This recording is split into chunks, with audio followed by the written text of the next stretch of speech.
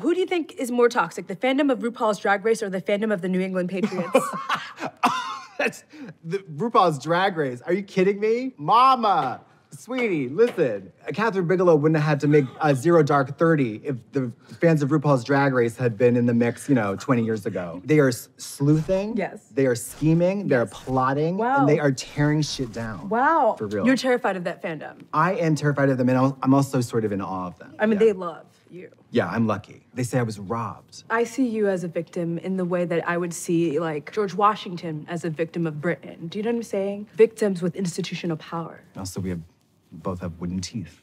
So they lied about the teeth being wooden. The teeth were actually extracted from slaves. Was the cherry tree fake, too? The cherry tree? Who cares? Good point.